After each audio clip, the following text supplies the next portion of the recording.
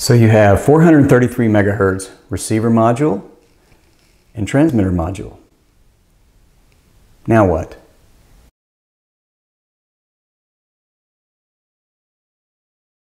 Hey everybody, Steve Perry here. In this video, I'll show you how to connect the 433 megahertz receiver and transmitter modules to your Raspberry Pi using an expansion board. Here's what we'll do. Connect the breadboard's rails together, mount the receiver module onto the breadboard, connect the receiver module to the Pi, mount the transmitter module to the breadboard, and connect the transmitter module to the Pi. This video accompanies part 1 of my IoT home automation tutorial series available at IBM Developer Works. A link to the tutorial series is in the video description.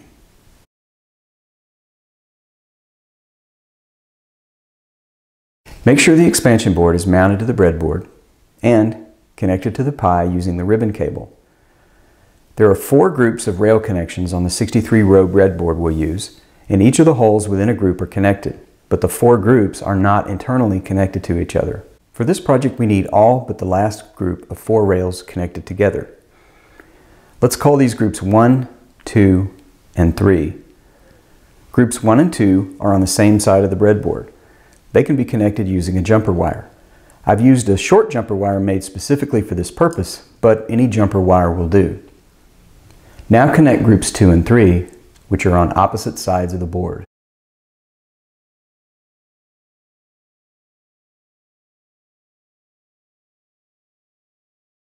And now groups 1, 2, and 3 are connected.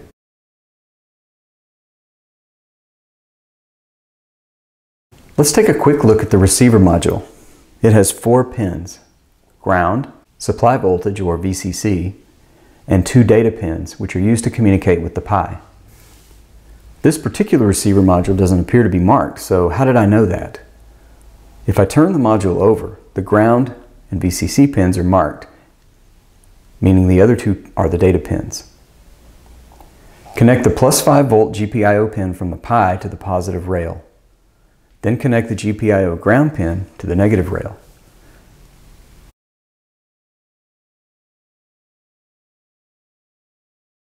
Now mount the receiver module on the far right of the breadboard. Connect the ground pin to the negative rail.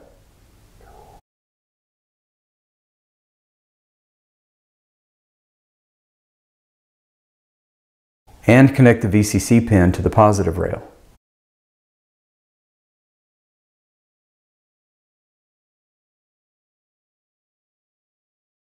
Now, using a longer jumper wire, connect the data pin closest to ground on the receiver module to GPIO pin number 27 on the expansion board.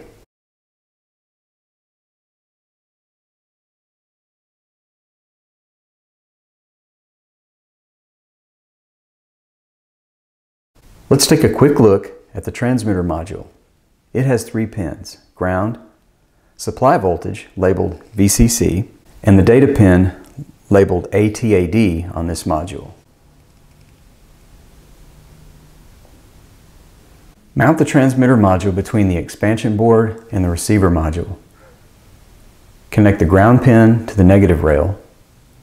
Connect the VCC pin to the positive rail.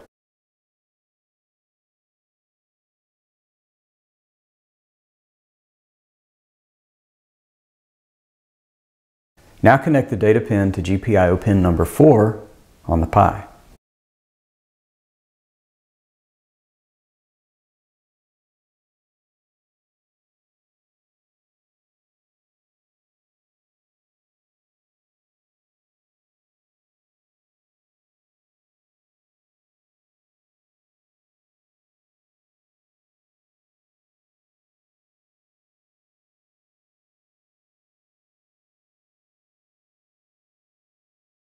And now your 433 megahertz hardware is set up and ready to go.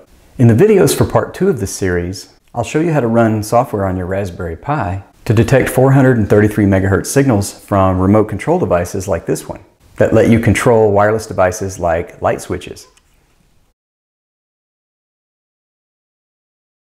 That's it for now. I hope you enjoyed the video. I'm Steve Perry. Thanks for watching, and I'll see you next time. So long.